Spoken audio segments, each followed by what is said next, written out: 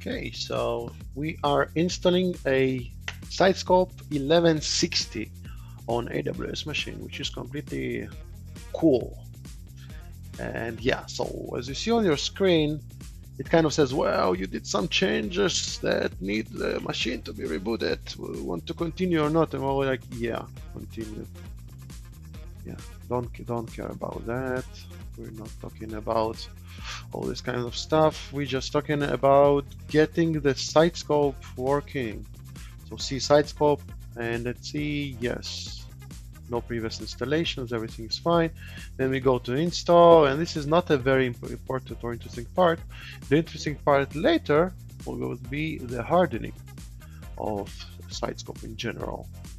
And if I remember correctly, it pops out in the post-install steps. So we'll just speed up the installation, unless you really want to see the progress bar moving slowly, then reduce the speed of this video.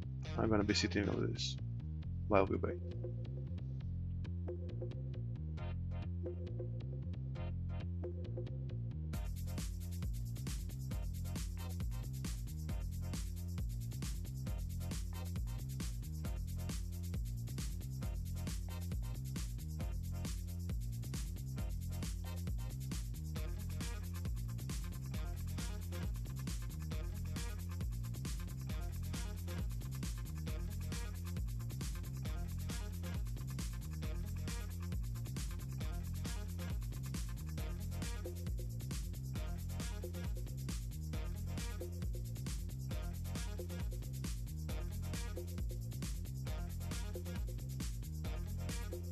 And there's the wizard. Okay, so the port would be 443.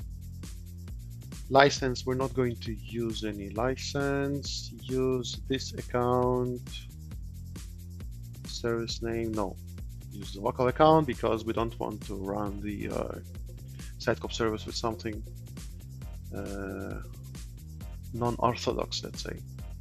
Now, enable HTTPS upload certification. No, we're going to do the new option that was released not too long ago.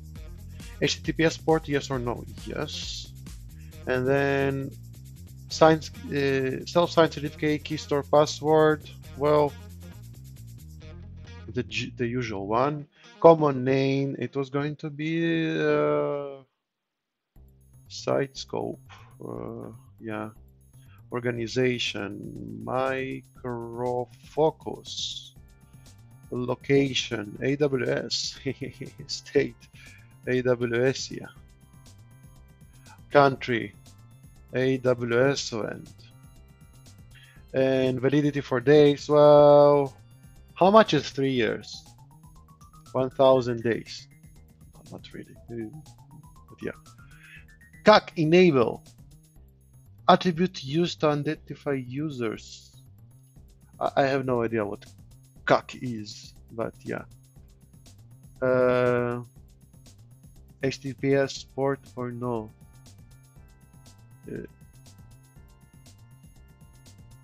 HTTPS port, no. Yes. Oh, port number. It's port number. Okay, yeah. Sorry. That was it. That was funny. Okay, do not import configuration. Yes, do not import. There we go. Another progress bar. This was actually pretty fast. I thought I would be staring at the screen for like 10 minutes. It wasn't more like 3.5. Fine with me. Well, I was staring at a screen, you were staring at commercials, but now, oh yeah, it's a next, so I need to approve, you know, yeah, okay. Sorry about all the rant, but as you see, sometimes you just need to click this next button. Okay, and we have ourselves a SiteScope with HTTPS set up. So we're not going to put an agent on it in this video, but we are going to use an external client in order to access it. What I do hope Is that my Internet Explorer? Do I have Internet Explorer? Internet Explorer.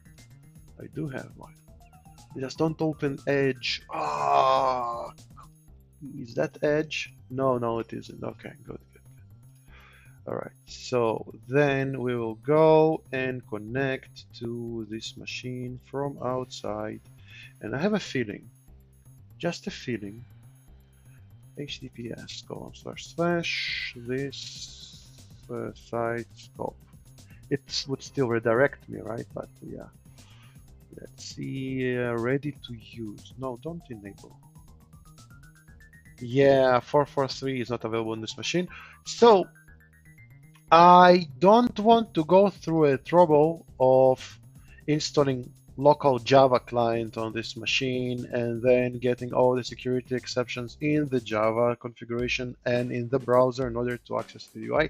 So we'll just say that it works and someone needs to open the AWS firewall in order for me to access it from the outside. So I hope you enjoyed it. No need to click like, just subscribe or share it via LinkedIn. It helps a lot. See you in the next one.